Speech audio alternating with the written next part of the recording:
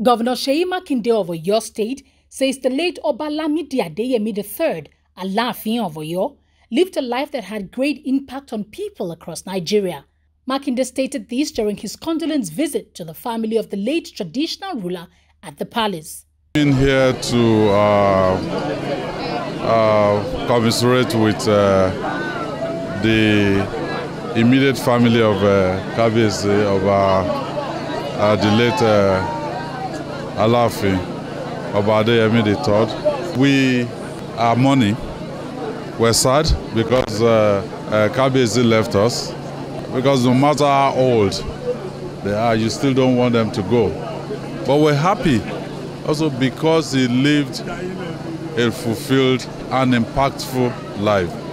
He made impacts. I've received calls from all over the country, from the presidency, from my colleagues, from the Sultan of Sokoto, the Emir of Kano. I mean, all of those points to one fact that he has impacts beyond Oyo State, beyond Oyo town. So we're glad and we're happy that, yes, Kabiyesi has gone to be with his ancestors, but his impact, has been all over the country. So, Iba Gani Adams, the Are Ona Kakanfo of Yoruba land, had this to say about the late Alaafin. Firstly, he's a father. He's a leader because I'm one of the product of his cabinet. And he's a lecturer. He's a monarch that God blessed him with wisdom. And sometimes he's a comforter. When you have an issue, when you get to him, he will comfort you. And he's a monarch that we can call a deposit of history, deposit of knowledge. And it's a rallying point. It's not easy for somebody to be in front of Alaafin for 52 years and sustain that position in a peaceful way. So we lost him, not only in Yoruba land, he's a global figure. Nigeria as a country lost him when we need him most.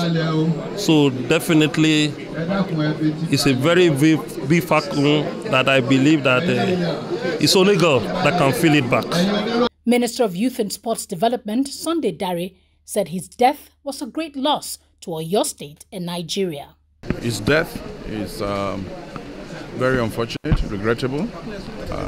We had expected him to be around much longer because of his wisdom, his intellectual depth. He was a lover of sports, a boxer, but also was a true Nigerian. His death is a great loss for Oyo State, especially the people of his kingdom, but also for Nigeria, because amongst the top emirs and rulers and obas that we have, is one that has lent his voice to national issues and developments. And when you talk about sports, it's about unity, about peace. He was a promoter of peace and unity and an investor in the young people of our country.